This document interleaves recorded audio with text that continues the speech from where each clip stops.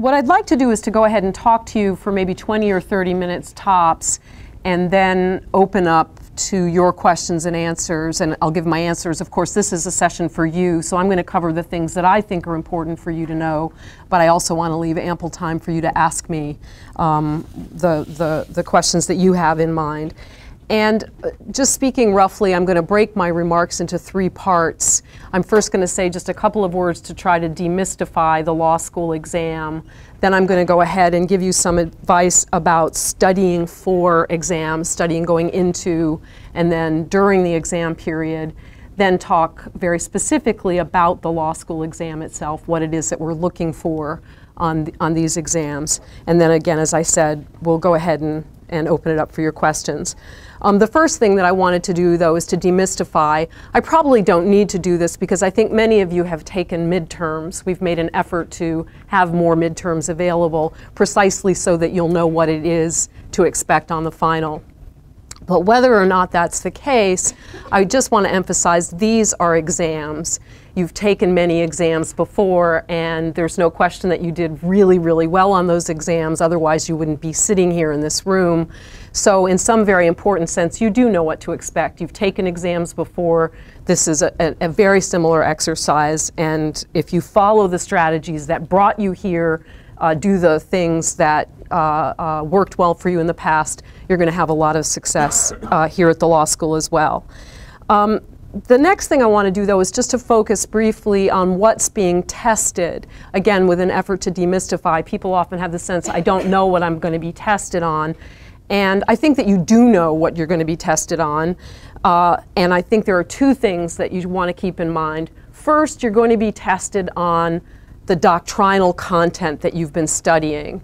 You've been taking 4 courses, contracts, torts, civil procedure, and criminal law, and you've been learning the law in each of those areas. And of course, that's one of the main objectives on the exam, is going to be to test your knowledge of that doctrinal content. So clearly that's material that you want to study. It's new to you. There's an awful lot of it. You're going to have to review it again before you take the exam. But again, you know exactly what that material is, and you know how to learn it. You have to read it, you have to absorb it, and then use your own, well-developed skills to retain it so that you can deploy it on the exam. The other thing, and I think the thing that makes us anxious when we first approach law school exams, is of course you're also being tested on a new set of skills. So there's this new methodology that we're aiming to teach you, this thing called thinking like a lawyer or legal analysis. And of course that skill is going to be tested on the exam as well. And this is what we have in mind when we tell you that we don't want the exams to be merely descriptive. We don't want you simply to describe or regurgitate the doctrinal content that you've learned. Instead, what we want you to do is to deploy that content in analyzing the cases that you're given. So what the exam is going to do is to test your ability to recognize the kinds of questions that a lawyer would ask when encountering that case.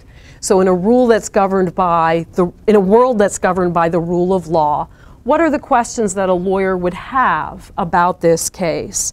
You're going to want to identify the range of plausible answers to those questions.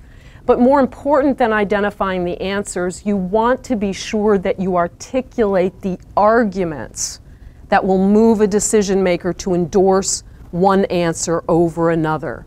So that's the analytical content. What are the questions that this fact pattern raises? What are the plausible answers that the parties will offer? And then more important, you want to develop the arguments that support those answers. And so that's the analytical content. So I take it you do have a good sense. You've been exposed to this doctrine for a whole semester. You're learning it. And you've also, along the way, I hope you've remarked this, certainly I know that most of you have, you've been learning those skills. You've been seeing how lawyers make arguments in cases, how judges respond to those arguments when constructing the opinions that you're reading. I wanted to stop next, this is the second part, and give you some preliminary thoughts about studying for the exams. some things that I found crucial when I was a law student, and then things that I've continued to observe that people find crucial here. The first point I want to make, and this is essential, it's essential this semester and it will be essential going forward, you want to make sure that you know the professor's ground rules for taking the exam and exactly what kind of exam is it going to be. Be sure that you find out from the professor what kind of materials you can use during the exam. Is it open book, partial open book, restricted open book? Is it closed book? You know, what kinds of materials can you use during the exam? And then the other absolutely crucial point is to know what is the format of the questions on the exam. Is it going to be short essays? Is it going to be multiple choice? What exactly is it going to consist of? As you know from taking midterms, many of the questions will be designed to be taken in an hour. You're given a case, and you have to write a fairly detailed essay about that one case. Is it going to be an exam of that sort? Or, as I said, is it going to be multiple choice? Some combination of the above. You have to know these things, so make sure you ask your professors those questions. Another point that I want to make, and this is something that it was difficult for me to do effectively when I was a law student, you've got to pace yourself when studying for the exam. So particularly now, as you're moving into the reading period, into the run-up just before the exam, you really have to be thoughtful about managing your time. Please be sure that you know the time and the date for each of your exams. And then you want to make a sensible plan for how to use your time most effectively during the reading period. You really want to think about which exams are going to be harder for you to study for, which are going to be easier, and then make sure you have a plan for using days, half days, even hours. You really want to allocate your time sensibly so that you have enough time to study for each exam. This is really important, and as I said, it was really difficult for me to do. I was married during the exam. I was married in law school. I'm still married. It just drove my husband crazy. I just had a lot of trouble moving from one subject to another, and that's something that you've got to do. The next question is outlines. People often ask, what are outlines? I had this question. I came back from Thanksgiving break and nearly died of panic when the woman sitting next to me said she had all her outlines done. I didn't know what an outline was at that point. I hadn't finished the reading for class that day, knowing me. I'm a very slow and plodding reader. So outlines, what are they? Think of it as your own little treatise for the content of the course. It's a document in which you lay out all of the doctrine you learned in the class. Think of it as the anatomy of that class. What are the bones of the criminal law? What are the most basic elements? Identify the bones and then try to put as much flesh as you can onto those bones as possible. What are the specific elements of a criminal cause of action, of a contract, of a tort? How are those elements defined by courts? How are they proved up? What are the exceptions to those elements, and so forth? And at the same time, the outline will remind you of the lawyering skills that you need to be developing. What were the arguments that were made in a given case as for why a particular element was satisfied or not? What did the judge conclude and why? So it's just your own little treatise. My most successful experience, and I know this from talking to students year in and year out, my most successful experiences, and yours too, are likely to be when you've done all of your own studying. Whether you create an outline or not. Some of us have photographic memories. We never have to write anything down. That wasn't me. But other people's work may be useful, reading other people's outlines, share them with each other, commercial outlines. But typically, if you go through the entire material yourself, you're going to have the greatest success. The other point that I want to make too is you want to leave a little bit of time to outline the outline, because if the professor lets you use an outline in class, you're going to want to have a shorter document, right? That we had documents, yours may be on the computer, I'm not really sure where you keep things these days, but you're going to want to have something, a short list, an index that lets you get into the outline quickly or just brings the issues back to you quickly. that's something that I found most useful. The other thing that I would recommend is that you make use of your professors during the exam period as well. If you're having trouble understanding a question, it may be that the professor can clear it up for you very quickly and you don't need to spend a lot of time worrying. Or it may be a question that's genuinely difficult, and the reason you're having trouble is because it's genuinely difficult. That means it's likely to be something that could be tested on the exam. So you should come upstairs and talk to us about it.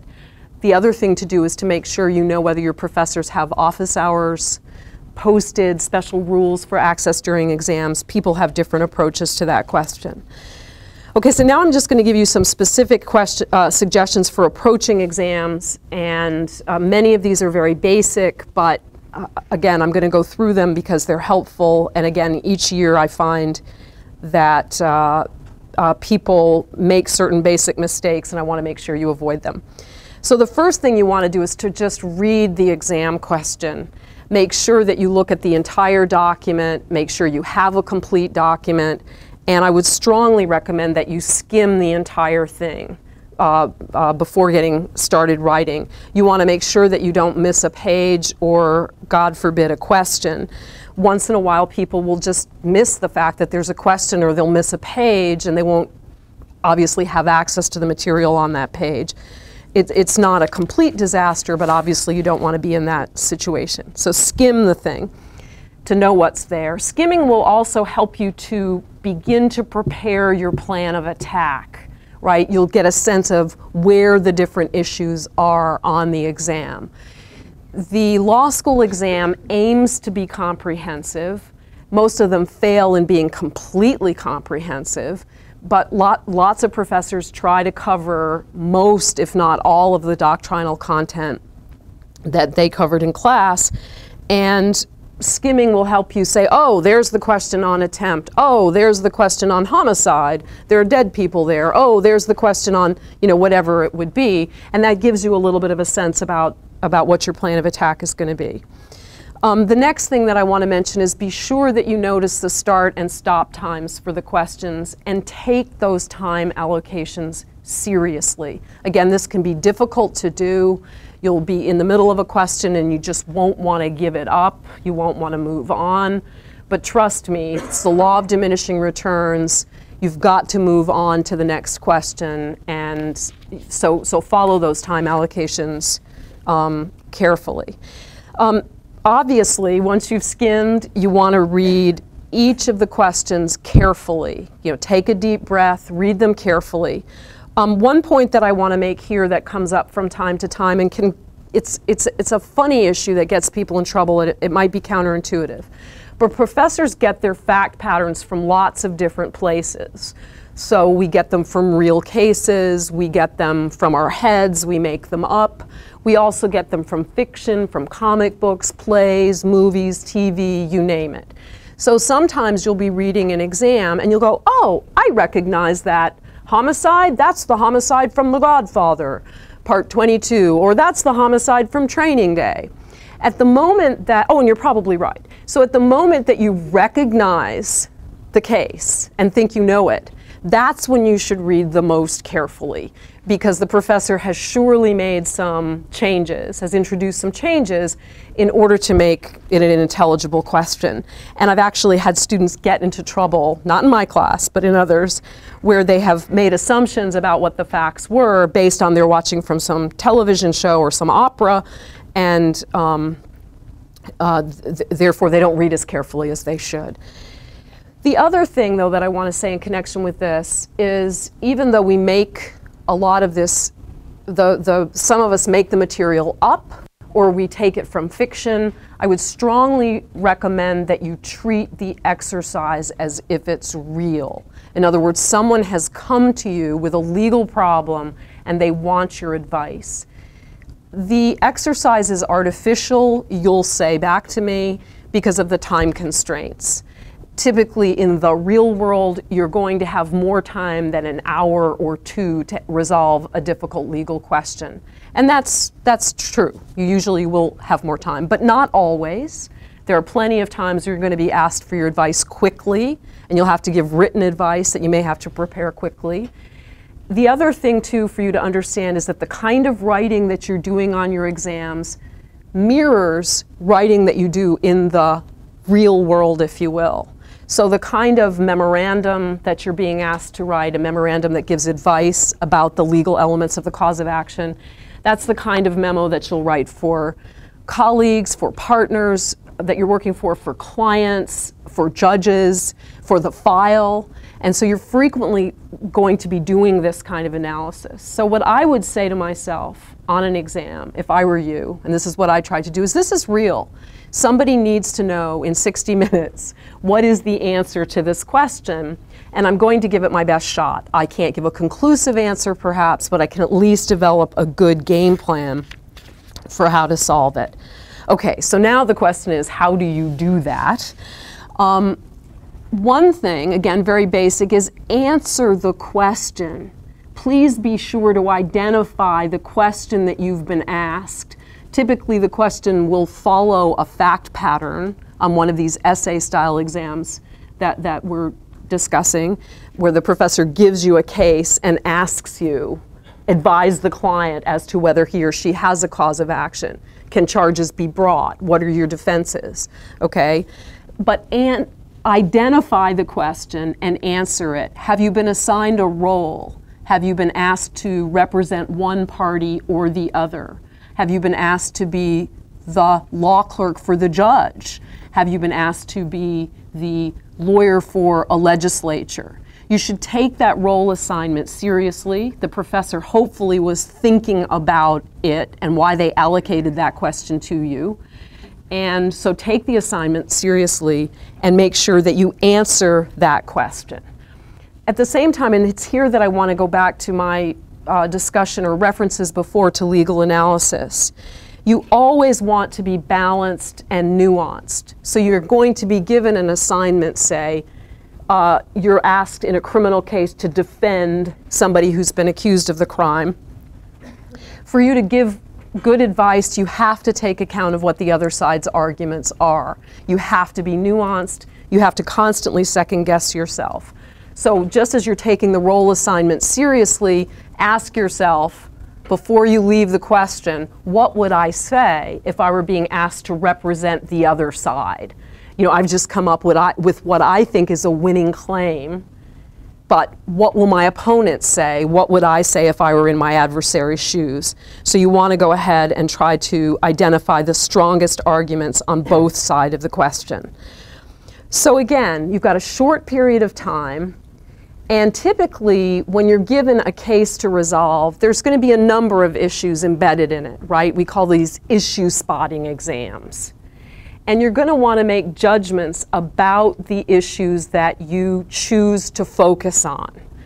There will be some issues that are there, but maybe too trivial to be discussed. And it's a judgment call of which is trivial, which isn't. And if you're not sure, you should, of course, go ahead and discuss everything. But professors are looking for you to make the judgment, which are the issues that I really would need to bear down on? Which are the issues that would be litigated that would give the judge pause? So for example, on a criminal case, if you can tell that the actus reus element is satisfied, you are told, this defendant broke and entered the property of another at night. You know, you're told precisely that that element is satisfied. You don't need to discuss it. You can pass over it, okay? There will be other issues that are less trivial, probably not frivolous to bring up, but they're maybe marginal. They're not the most significant ones. So at least on my exams, and I think this is true for many professors, though it's here you should check. You should find out what your professors want. What I want you to do is to identify the questions in the case that are the most important. Which ones would give the judge an occasion to write an opinion? Which are the ones that the parties are not going to concede? Which are the ones where, oh, there'll be a plea bargain over this issue, but not this one? And I want you to focus on those issues.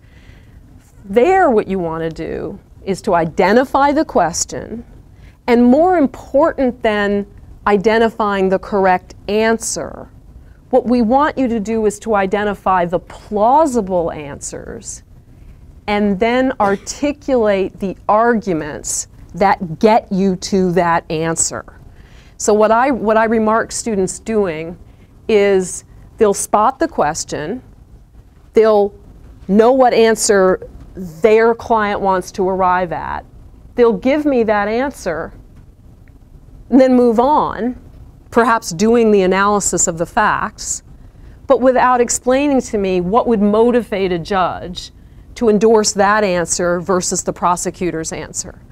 So just to give you an example from criminal law, if you have a case where you don't know what the mental state element is, I think you all know what I'm talking about. If you approach a crime and you can't tell from the face of the crime what's the culpability level, right? You then are going to be motivated in representing your client to adopt one culpability level over the other. The prosecution always wants strict liability, right? And the defense always wants purpose or specific intent, right? And you may be exactly right. This is a strict liability element, or this is a specific intent element. But you don't want to just provide that answer. Instead, what you want to do is to identify the arguments that you would make to a judge or to your colleagues or to your opponents for why it is that this statute should be construed to require a specific intent or purpose, or the rare exception, strict liability. So frequently I'll see students, again, they'll say, well, my client has a mistake of fact claim, and this is a general intent element, and therefore the mistake has to be honest and reasonable. They may be exactly right. This is a general intent element. But they need to explain to me what's the argument that got them there. Because the judge is going to be looking at the statute saying, I have no idea what this element is. Tell me, what are the arguments that get me to endorse one conclusion over the other? And then, of course, you have to take account of what the other side is going to say. So that's the basic general advice. The questions are important, so too are the answers. But because most of your exams are going to be testing you on questions as to which the professor thinks there is no clear answer. It's a toss-up going in. It's much more important that you identify the arguments that would motivate, as I said, a decision maker to endorse one answer over the other. And again, just because some judge concluded that this is the answer doesn't mean that that's the correct answer. They can always be overturned on appeal, or another jurisdiction can disagree. The next thing that I want to say, and I'm happy to talk in more detail about this analytical point with any of you. I've been talking to my own students about it when they've come to speak to me about their midterm exams, and my impression, I could be wrong, is that they're finding it genuinely useful, where I point to places where I say, look, here's where you've given the answer, and it's great. But that's not what I want. What I want is the analysis that gets me there. So with that in mind, what you need to realize is that this type of law school exam privileges the people who are willing to expound their analysis a little bit.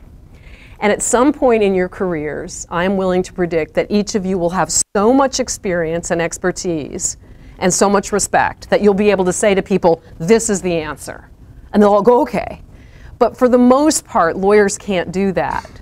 We're always called upon to explain the analysis that got us to that answer. And certainly at the beginning of a career, and then if you're a judge, you're constantly having to justify your conclusions in written opinions and written texts. So that's the thing, again, you want to expound, you want to unfold. Getting from A to Z really quickly is great, but you've got to give some of the steps that got you there. The next question that comes up a lot is the line between doctrine, doctrinal analysis, and policy or theory on the other hand. And on the kind of exam that I'm describing, the kind of exam where you're expected to identify what are the legal issues, what are the doctrinal rules that allow me to answer those issues, and so forth, your analysis should not be on policy or theory in the first instance, and maybe you access it only briefly, if at all. It depends on the question and it depends on the professor. So what you're being asked to do, as I suggested at the beginning, is to show that you've mastered a certain doctrinal content, and you access policy sparingly if the professor asks for it, or if the question lends itself to a policy analysis, and questions sometimes, perhaps frequently do, and I'll touch on that in a minute. But be very sure that you want to stay close to the doctrine, close to the ground, close to the rules, no matter what your professor has been doing in class. So even if you have a professor who comes in and tells you why every case in the casebook is wrong, every case in the casebook is wrong because it doesn't comport with the professor's view of theory or policy or something like that, it's possible that you'll need to access some of that policy or theory on the exam. But if you're given a case and asked, evaluate this case, talk to me about the legal elements of the cause of action. Does your client win? Does your client lose? What's the measure of damages? You've got to first deploy the doctrine. Because even if your professor thinks those cases are unwise from a policy or a theoretical perspective, that's the law, and that's what you're being expected to know. Okay, so please start with the doctrine. Then, when appropriate, you can deploy the policy. You'll know when you are being asked an open-ended policy question. You know, you'll be given a description of a case and you'll be asked, criticize the underpinnings of this case. One of my exams, past exams that's on reserve, describes a federal court opinion on the law of attempt, and then says to the students that the legislature doesn't like that approach, and you're the counsel for the legislature, and you should recommend, a new approach to the law of attempt. Clearly there, when recommending what the law should be, you want to be talking about the policy as well as the doctrine. Sometimes, again, on criminal law exams, I don't know what other exams are like, I'll ask students in their role as prosecutors, should you bring charges? And that question, of course, is going to import some policy analysis. In order to decide whether you should bring charges, you first have to decide, can I, under the principles of criminal law, can I make a case stick in good faith? Could I bring this prosecution? But then the should question is putting the normative question to you. Is this a wise case to bring, a good use of resources? So there will be spaces to use policy. The other place where you use policy, if you have time, is where the law runs out. If you have, again, a genuinely unclear, a question to which the answer is genuinely unclear, and you want to push the answer in one direction or another, you might mention some of the policies that might get a decision maker to rule in your favor. But please keep your feet in the doctrine, start there. And then check with your professors, okay? Look at their exams on reserve. Because occasionally you'll discover that there's a professor who perhaps asks nothing but open-ended policy questions. You can find that out before going in, but the basic rule of thumb is to expect to apply the doctrine, at least on most of the questions. The next thing that I want to mention is that I'm frequently asked, should I be citing cases, case names? And the short answer to that question is yes, you should be, if you are able to learn in that way. Lawyers are constantly using precedents, applying precedents, distinguishing precedents, trying to decide which line of cases is attracted by the case before you and so forth. And using case names is a really great shorthand for your professor. It gives them confidence that you understand the material, and obviously you can just refer to the, Doe v. United States problem, and the professor instantly knows that you're on the same page. The only cases you've learned are the cases in your casebook. That's the law for you for this exam. You don't know any other law. So just focus there. Learn those case names if you can. If you can't, you can still write a very successful exam. Some of us aren't so good with absorbing names, and the professors have read these cases so many times they're like old friends. For you, that's not true. So if you're someone who's a little bit name phobic, don't worry about it. Just make sure you're able to deploy the principles that the cases represent. But if you can remember case names, it's a good idea. With that in mind, you should be careful with commercial outlines. If you find yourself needing to fall back on commercial outlines, and they can be very helpful depending on the course and what's going on in your study process, you won't want to cite cases that the professor never heard of before, and because that can just create, you know, confusion and problems for everyone. The next point that I want to make is the exams should contain no surprises, in the sense that based on the law that you learned in that course, you are equipped to answer every question. And here's what I mean when I say it has no surprises. What would happen to me on law school exams is I would immediately focus on the context of the question and think, I don't know that law. So on our contracts exam, it was a contract relating to a wedding. And I immediately thought, I don't know the law of contracts relating to weddings. And then ditto on the crim law exam, there was a crime that prohibited tattooing. I thought, I don't know the law prohibiting tattooing. And of course not. You don't know anything about that area. What you know is the law of contracts. What you know is basic criminal law principles. So just, again, take a deep breath. Say, okay, this is a new context. I've never seen this statute before. I've never read about this type of tort or this type of contract before. But what I'm going to do is to fall back on the general principles that I do know and ask the basic questions that I've been taught that lawyers ask in any case of this kind. So again, don't panic. And if there is a genuine surprise on the exam, you know, shame on the professor for trying to trick everybody. And everybody's in the same boat. So just, you know, again, I had this happen. You just go, well, good luck. I'll just do what I can. That happened to me on the bar exam, but that's not this lecture. The next, just getting very close to the end. Don't cut and paste. So even when you're allowed to have access to your outlines, don't cut and paste from your outlines. At least I can spot it a mile away. And cutting and pasting, you're just regurgitating. And all I can think of as a good example for how we react to it is the film Legally Blonde. And if you haven't seen Legally Blonde lately, I absolutely recommend it. It's a staple for our law and film courses. Not joking. But in any event, if you'll recall, Reese Witherspoon finally gets into court, and the first thing she does is to give the judge a little treatise on the meaning of mens rea. And the judge is kind of sitting there going, huh? I mean, the judge, it has nothing to do with anything. You know, it's got absolutely nothing to do with anything. And so she's just regurgitating the content that she's learned in a course that she thinks is relevant to this criminal trial. Ultimately, she gets off that point, of course, and is highly successful. But if you cut and paste your outline, it has that same feeling. Criminal law requires proof of actus reus. Actus reus consists of blah, blah, blah, blah, blah, blah, blah. I know that.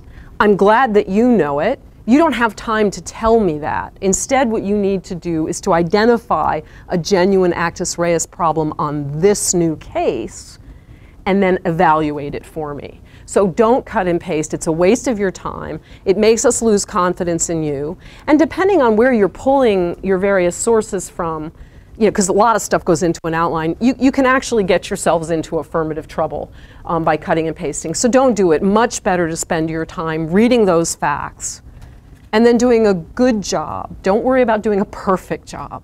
Just doing a good job of sketching, here are the questions, here are the plausible answers, and here are the arguments that get me where I want to go, taking account of my opponent's position. I just wanted to close with a very specific point for all of you about self-care during the exam. And you all know about getting rest and taking care of yourselves. I have a more specific point in mind. If you find yourself confronting some kind of emergency, whether you become very ill or you have a family emergency or something, please don't feel that you need to go it alone. You may be able to go it alone. And of course, you've got to draw the line between, you know, sort of a trivial sniffle or cold and a serious illness. But once you've done that and you're confronting some genuine crisis, problem, emergency, step up, come to Dean Ballinger or to one of your professors and ask for help. There are almost no mandatory deadlines in law. You probably know that, right? So most deadlines can be deferred. You know, unless it's a jurisdictional deadline in court, you can always get an extension of time. And if you're sick, the best thing to do, or if you're having a family emergency that's making it impossible to get the work done, is to ask for help so that we can make an adjustment for you before the fact. If you wait until after the fact, it can be really difficult to go back and undo things. But there's a lot of support here at the law school. We're here for you. I'm sure all of your professors are around. I see a lot of my students here. You know, I'm around, Dean Ballinger. And again, this is not the kind of thing that you should think you have to tough it out and go it alone, because lawyers going into court or other places get extensions all the time. So take care of yourselves and ask us for help if you need it. So I think I'll stop there and see what your questions are.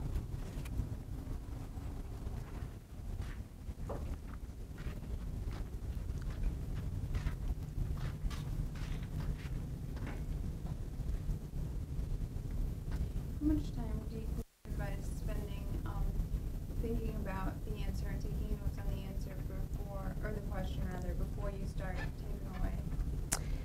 Yeah, I had to start writing very quickly. I mean, I think that's why, so I think you want to spend some time developing a plan of attack.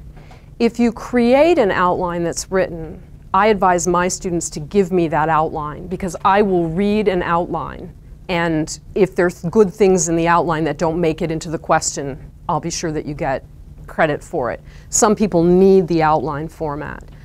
But I think it's important to make, make the transition from reading, thinking, and outlining to writing as quickly as you can. And yeah, I'm going to stick with that and be blunt about that. So as I mentioned before, what gets valued on these exams is the student who expounds her arguments, who's able to develop her arguments in some detail and with some nuance. Don't provide just an outline. So I'm glad you asked that question. It focuses me on the outline problem. Occasionally a student, rather than giving me a prose answer, will give me just an outline. And that's usually very unsuccessful. If there's an outline that accompanies, a completed essay, I'm able to develop, I can see in the outline, oh, this person saw, and I can give them a couple of points for that. But usually when you're going through just bullet points, here, oh, there's a mens rea issue, it might be general intent, or it might be strict liability, you're not developing any of the nuance that needs to be there. So it's a difficult question you're asking. It's a judgment call, and it depends on your own way of thinking. For me, writing and thinking go hand in hand, so I had to start writing pretty quickly and hope and pray that I was on the right path. And sometimes you're not. Civil procedure, I walked down the wrong path, saw that I was on the wrong path, thought, uh-oh, goodbye, correct path, and had to say goodbye to the correct path and then just move on and do another question. That was just, that happens. That's going to happen. Some people need an outline before they can get started writing. My problem is if I outlined, I'd never start writing. Anyone else?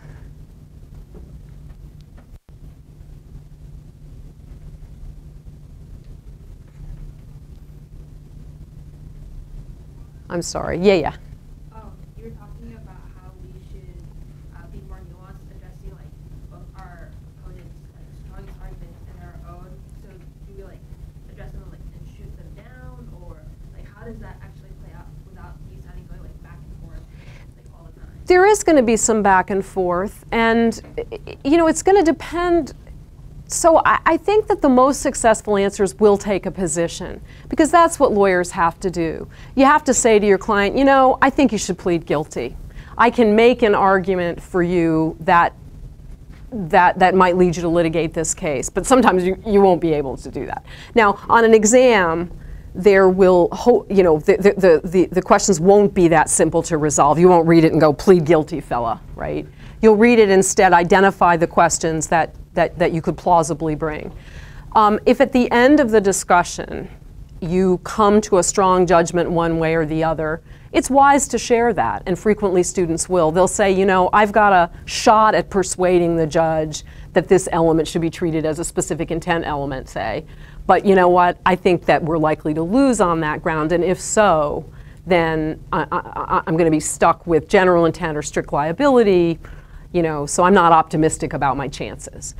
That's fine. Most important, I mean, and I think that's good. It shows a kind of, I don't know, just a thoughtfulness, a sense of commitment to the exercise. Very important, though, to develop the arguments on both sides. But again, if you're being asked, what do you advise the client? You know, what do you advise the judge? You can't go in, if you're being asked, what do you advise the judge? You can't go in and say, well, maybe it's this or maybe it's that. At that point, the judge is going to say, I should get a new clerk, right? Because I have to give jury instructions from the bench right now. In 30 minutes, I need to be able to answer this jury's question about the meaning of a particular, right, crime. And so then you want to say, there are 3 plausible interpretations of this statute. Here they are. I think the best one is, and then go for it. But you can't give good advice to anybody in our system without taking account of the other side, because they're just going to, as you know, come in and knock you over. Anything else? I'm trying to think about what I left out, and I can't think of anything. Yes? How important is the underlying prose that you're writing with and the grammatical structure of your essay to the exam? It matters. It matters. But with that said, I think that the way I respond to that question is for you to think about who your audience is. And when I talk to my own students, and again, this is something that you want to get from your own professors, is typically I want them to have me in mind as their audience, or an educated consumer of this subject matter. So someone who knows something about it, but who is genuinely uncertain about the difficult questions and wants advice. So I don't mind if it's a conversational tone, if it's very clear and, you know, directly stated in plain language. I don't need a lot of formality. I certainly don't suggest that you struggle over individual words and try to craft a great memo. That's not the job here. You know, later, if you were going to embody it in an opinion letter for a client, a brief, an opinion for a judge, for the world, then you would be working on the prose. The big thing is to try to bear down and clearly identify what the questions are, what the arguments are. But your writing matters. So if you're finding yourself struggling with that question, is my writing at the right level, I would suggest you go to one of your professors and just hand them a little, you know, question that you wrote up and see if they'll read it for you. Because I've had that experience with students. A student came to me a couple of years ago, several years ago, with an exam answer that he'd written under exam conditions. And it was completely chaotic and jumbled. I mean, it was just a disaster. And I looked at it and I thought, this is not the time to be nice, Ann Coughlin. And I just said to him, you know, you've got to get this writing under control. You know, everything's here, but I can't follow it. It's just all over the place. And by finals, he had done that. And I'm not saying it was due to my great advice, but I think it's really good to run your writing by somebody, you know, and certainly my students have been doing that, or I've been encouraging them. A lot of them have been doing it. Yeah. Anything else? Yes? You said focus on the issues and disputes that really matter. Yep. And you talked about like the actress writing is clearly satisfied. Right. Do you not mention it at all, or like do you just like devote like a couple lines to it so that they know that you saw that it was satisfied and now moving on to something more important? Your latter point is a really good one. That's the really wise things to do. You can say, based on the fact pattern, I can see that, and whatever the actus reus is satisfied. Of course, you want to be sure that you're right on that front. But sometimes, you guys, you just are sure, or you should be sure if you're headed for lawyering. It's just absolutely clear. You know, if I write a fact pattern, acting with the specific intent to murder his mother, you know, you've been told specific intent is satisfied.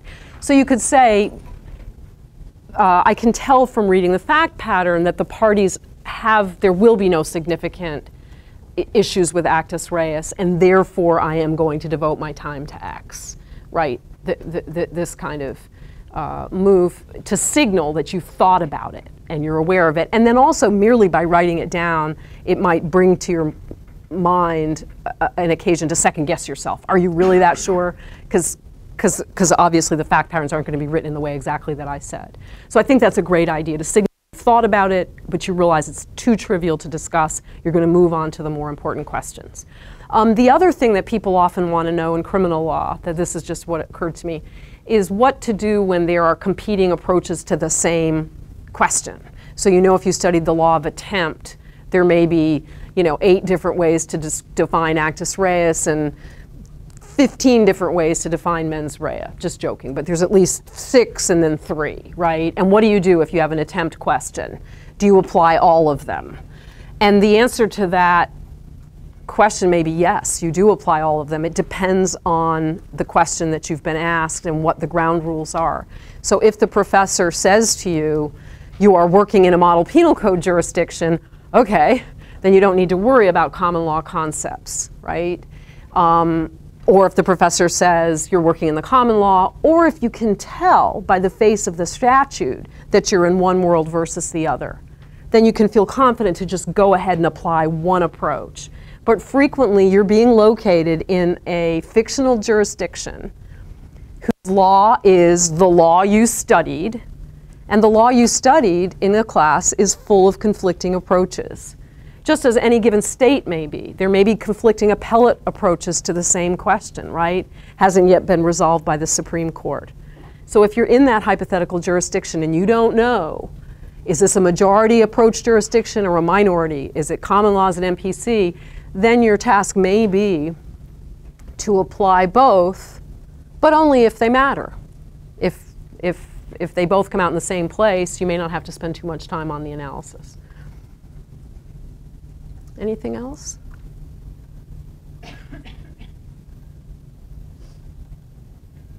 Everyone good?